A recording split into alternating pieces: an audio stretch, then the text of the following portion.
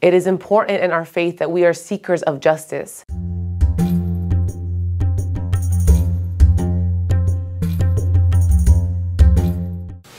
Assalamu alaikum everyone. My name is Isra Chaker and this is your Ramadan reflection for today. Allah subhanahu wa ta'ala states in Surah An-Nisa, "O you who have believed, be persistently standing firm in justice. Witness for Allah, even if it be against yourselves or parents and relatives.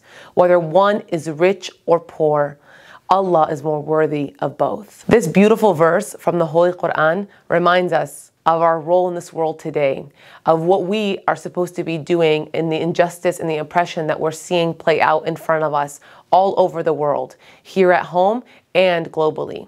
It is important in our faith that we are seekers of justice, that we stand together and use our voice and use our access and use our privilege to stand up and speak out against any injustice and oppression affecting our brothers and sisters.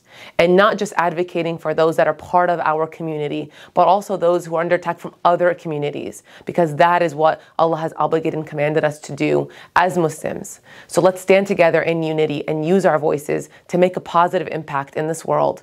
And remember, we are one.